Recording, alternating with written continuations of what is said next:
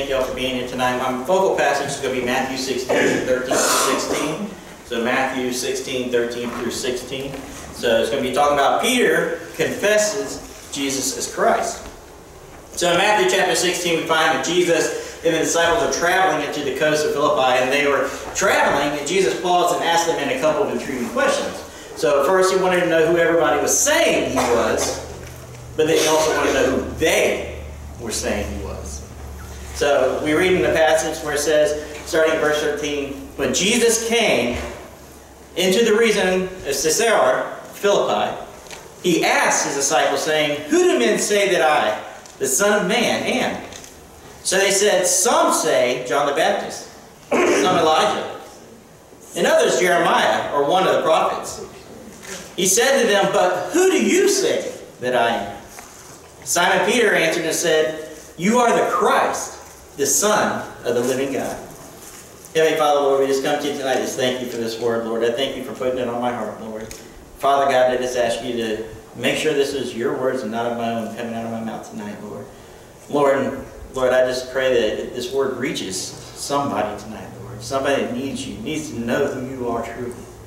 Father God, I lift your word today now. I lift all praise and glory to you. In Jesus' name we pray. Amen. So first you want to know again who everybody was saying he was, and then you want to know who they were saying he was. So still we need to know today just who Jesus really is to you. Each and everybody sees him as something. We see different religions. And he already knew who he was to them or what their answers are going to be. But the most important thing if you look at is he was giving them time to think.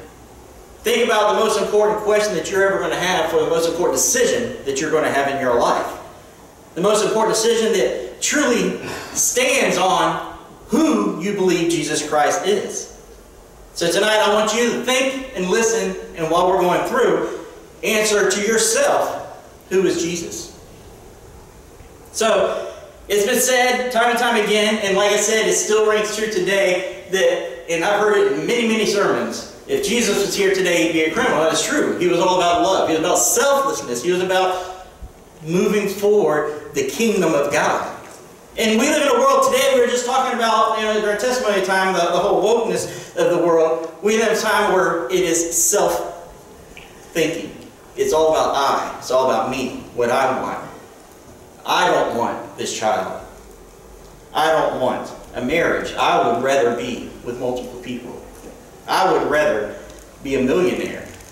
I couldn't give up my riches to go follow Christ. Now, I'm not answering that myself. But these are things that the world say today. So, Jesus himself in the world today would be an outcast. But today the world is all about, like he said, what I can get. So the disciples told Jesus that some people thought he was John the Baptist. Others thought he was Elijah, Jeremiah, or one of the other prophets. In other words, he was a good man. Someone that was a religious leader. No different than Pastor Sharp here myself.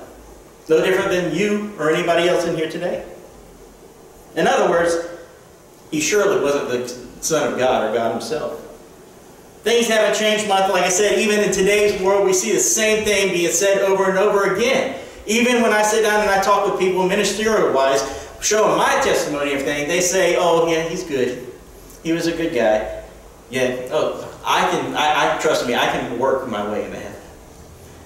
We find more and more religions today believe that very thing. Believe it or not, even the Jewish religion today believes that's how they get to heaven, is works. They no longer go through sacrifice. It's all through works. The Mormons teach that he was a son of God, but just like a son, like I said of you and me, the son of God, as in sons or daughters. Some thinks that he was someone just looking for fame, just getting out there doing miracles and everything, a magician. To others, he's just a myth or a figment of our imagination, nothing really real, no history about him at all, even though we have facts to back it up.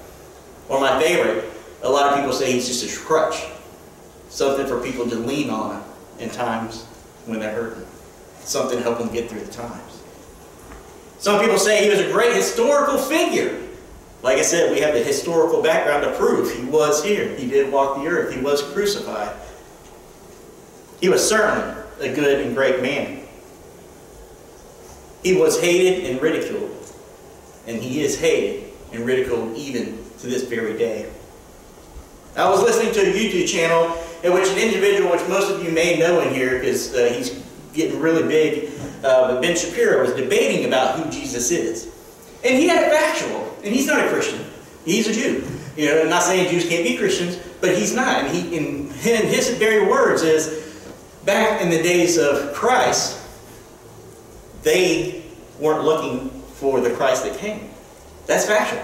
They were looking for a king, someone that was coming through, a ruler to change the world, get rid of all this tyranny and everything against it, and just raise them up to power. But that's not what Jesus did. He was all about love. He came for forgiveness. He came for grace.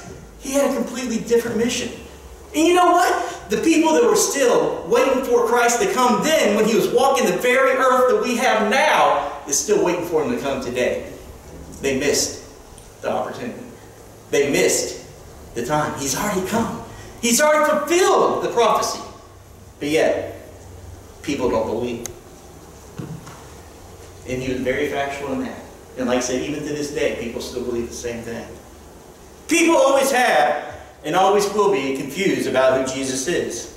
They want to mock him and abuse his very name and blaspheme him. Revelations 1:7 says, "Behold, he is coming with clouds, and every eye will see him, even they who pierced him. All the tribes of the earth, all the tribes of the earth will mourn because of him. Even so, amen." They can mock and blaspheme me even to this day, but it's no different. Every knee shall bow. Every tongue shall confess. Jesus Christ is Lord and Savior. You can do it now, or you can do it once it's too late. The people of Noah's day laughed and mocked him, but guess what? Noah had many, many hundred years to minister about the flood. Nobody listened. The flood still came, did it not? Too often we see people have the view of trying to make religion that will fit their very needs.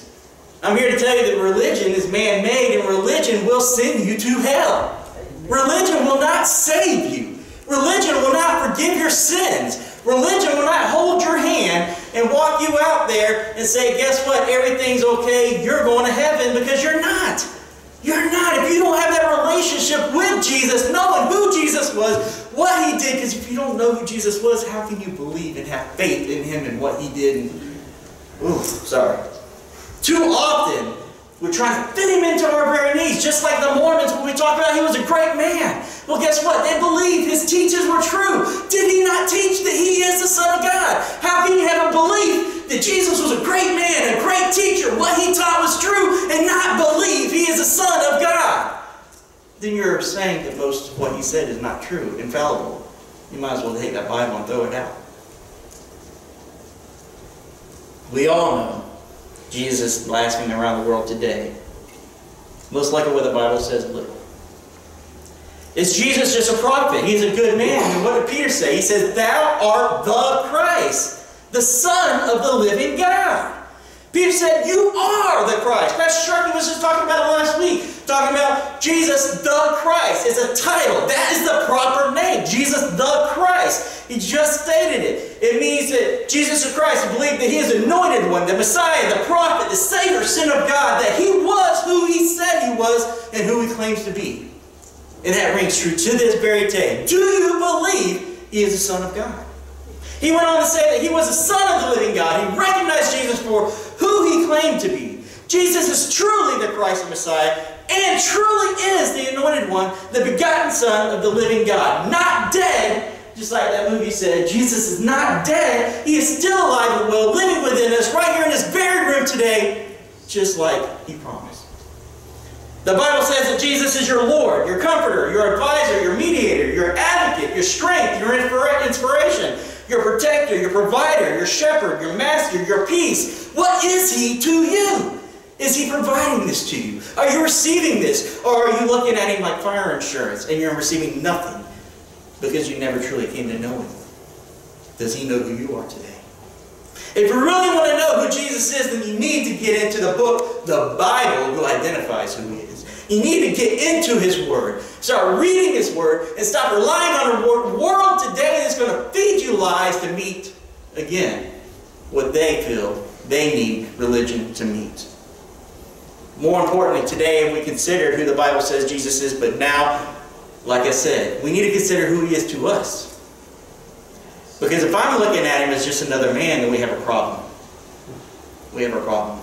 There's no man that can forgive my sins. There's no man that can die for my sins. There's only one that was perfect. What does the name Jesus really mean to you? Even the devil knows the name of Jesus. Even the devil was with Jesus in the desert. Even the devil understands that he's going to have to answer to everything that he's done one day. But he doesn't care. The devil believes in Jesus Christ. Any of us can believe but not truly understand who he is.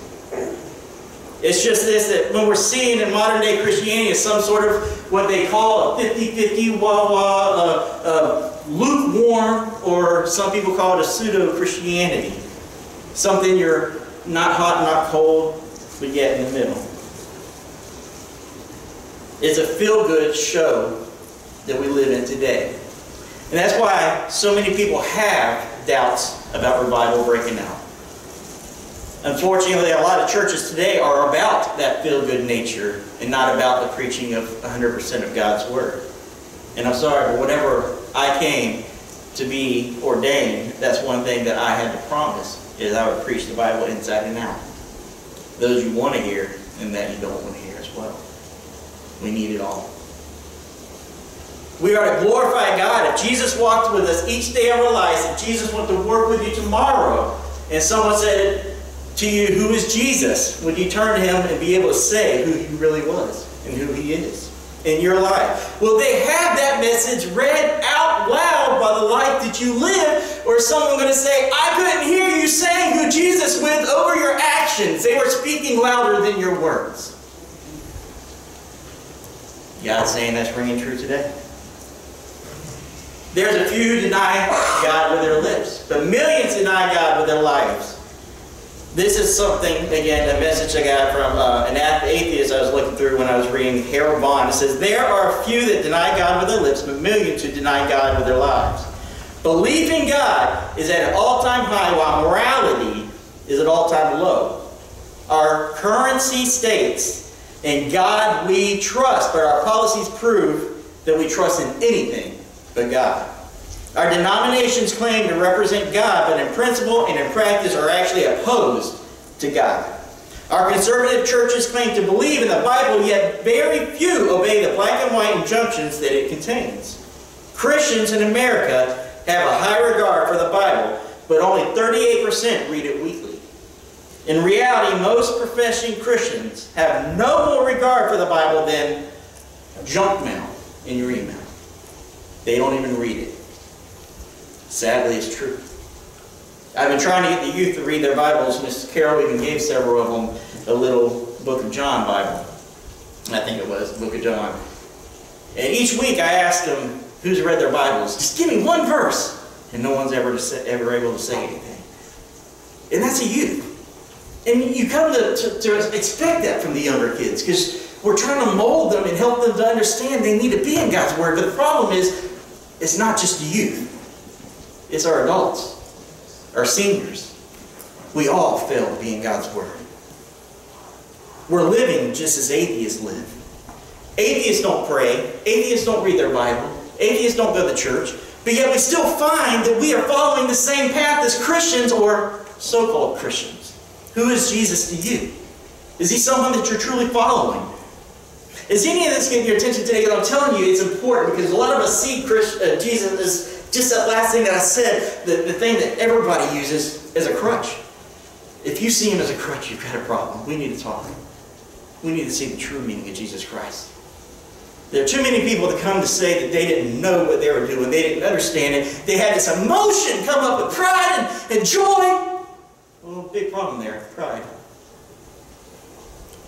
They come forward because their friends came forward. They come forward because they're being pushed to at home that they don't understand, but then it ends right there. And so we have so many people coming forward and accepting Christ falsely because they didn't truly understand who Christ is and what he was and who he was and what he did. But then the church drops the ball and doesn't teach them any further.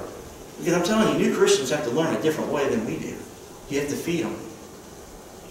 I'm telling you, where's the proof in your life of who Jesus is? If He is truly who you believe as your Lord and Savior, if He is truly God, if He is truly everything, you're number one in your life, then why do we worry so much?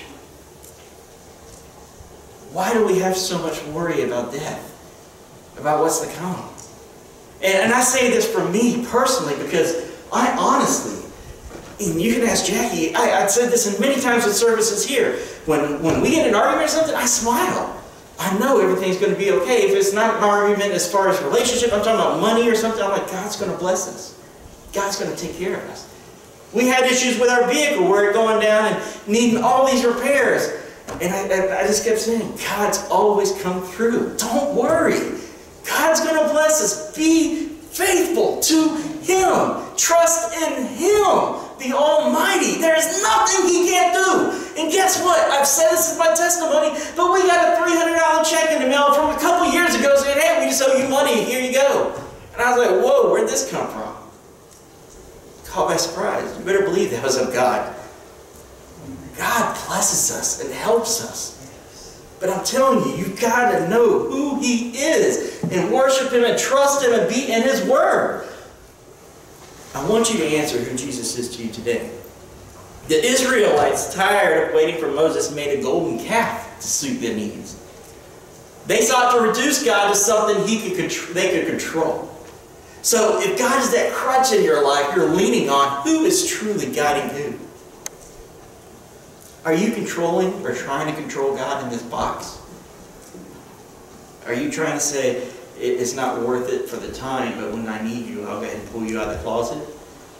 Are you truly lifting Him up and praising Him? Are you putting other things before Him? I'm constantly talking about idols with youth. Because there's so many things we put before Jesus Christ to this very day.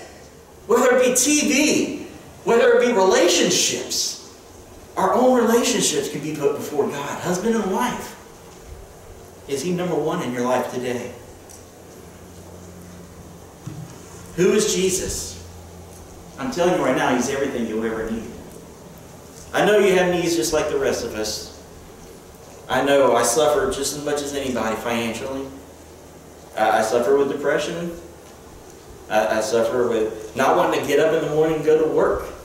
I suffer with all that stuff. But I know when I get up in the morning, God gave me that breath for a reason. I know when I got up in the morning, Jesus said, I have somebody for you to speak with. Somebody for you to share my message with. Somebody I'm going to bless through you. Who is Jesus to you?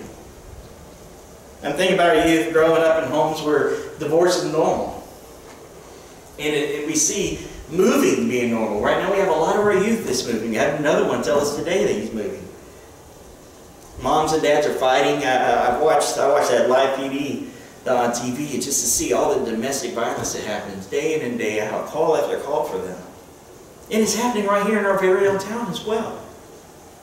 You live in a house full of people, yet you feel alone.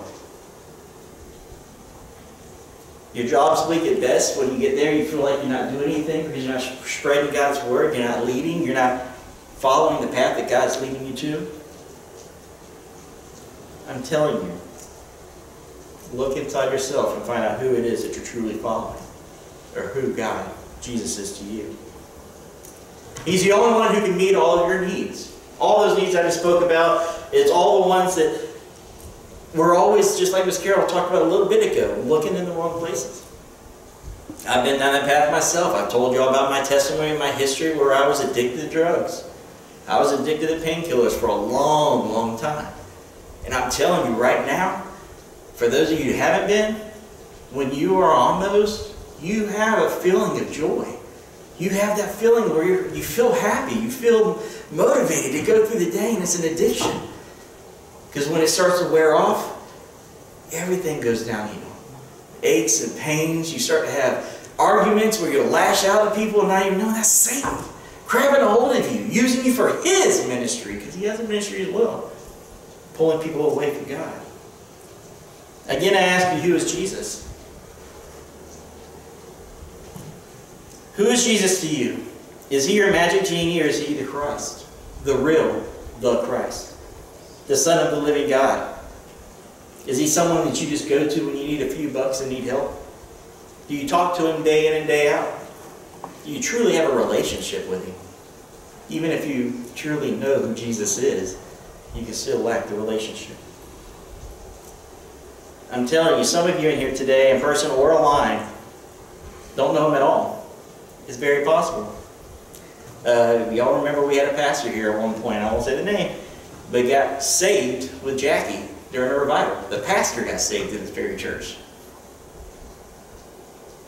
You don't always truly know until you look within. Peter said to the Lord, "You are the Christ, the Son of the living God." You are the Christ, the Messiah, the Savior, the Son of the living God. John said, "For God so loved the world that he gave his only begotten Son, that whosoever shall believe in him shall not perish but have everlasting life." Why? Why would he do that if he wasn't the Christ, the Messiah, the Savior? Salvation is about your soul. It's about eternal destination in heaven. But you've got to acknowledge who Jesus Christ is, who actually did the act. The Bible says that when a person dies, their body is laid to rest, but their soul goes to one of two places, heaven or hell. Where you're going hinges on that decisions you made. Hinges on who you see Jesus as. Luke 19:10 says, Jesus said, "The Son of Man is come to seek and save that which was lost." He's looking for you. He's seeking after you. Just like he is seeking after me. Even as Christians, we fall off the wrong path. Let's be guided back on. But he's seeking for the lost. We need to be out there spreading the gospel. What does all this mean for you? It means that you need to recognize that you're a sinner. That you're born in sin, and if you're willing to choose sin, then you're heading to hell. The wages of sin is death. But the gift of everlasting life is offered by God, Jesus Christ himself. You might say, "Well, I believe in God, and God is a good God. He wouldn't send anybody to hell or anything. He can never harm me because I go to church every day. Because I'm a good person. Because I buy people meals, homeless people. I do all this stuff." But I'm telling you, there's nothing you can do. Nothing. There's only one way to heaven. And that's through Jesus Christ himself. The holiness of God demands justice. And with the sin that we have in our lives, we will answer for that. Those are the words of a fool saying, "No thanks, I'll pay my own way. No thanks, I can earn my own way." The fool will be eternally spinning in hell. We need to get on our knees and admit to God we're sinners. Admit to God that we truly believe in him. It's Jesus Christ, the Christ. Truly love him, that agape love, the true love for God, not like Pastor Sharkey was talking about today, that brotherly love. I'm sorry, but the love we have for God, there is no earthly love that fits that. It's a love truly beyond. If you're a child of God, you may need to repent today. Have you reduced God down to that little box that you set aside, or to the TV that you just watch a sermon every now and then on, or YouTube? I get a lot of YouTube videos from people. You know, that's great and all that you're watching things, but are you watching the truth? Are you digging into his word and studying? Are you bringing those videos to a church and saying, "Tell me what's wrong"? Or a pastor, someone, a Christian, someone that you know is in their Bible and knows the word. I can tell you, I've told one person, I've told many actually, I will never answer a question biblically that I don't know the answer to. I don't know everything. I've forgotten more than I'd like to admit. In college, what college? I forgot it. I'm telling you. But I'll be in that Bible with you. I'll show you who the Christ is. I'll show you why you need him. But even more importantly, I'll show you how you can accept Him today. And not have fire insurance, but to have that everlasting guarantee, that promise from the Christ Himself, that you will one day be in glory with Him. Let's pray. Heavenly Father, Lord, I just thank you today. I thank you for this word, Lord. Father God, I skipped so much of it, but I know that what came out was your word and your word alone. Father, I lift you today, and Lord, I just pray that each and every person in here knows you, Lord. I pray that each and every person sees you as the Christ, Lord. Your Lord and Savior, and not just someone there as a crutch. Someone there for whenever they're needed. Father, I lift you now. Bless everybody here today. Get them home safely, Lord. And strengthen them for your ministry that you're preparing them for. We love you and thank you. In Jesus' name we pray. Amen. Thank you. Amen.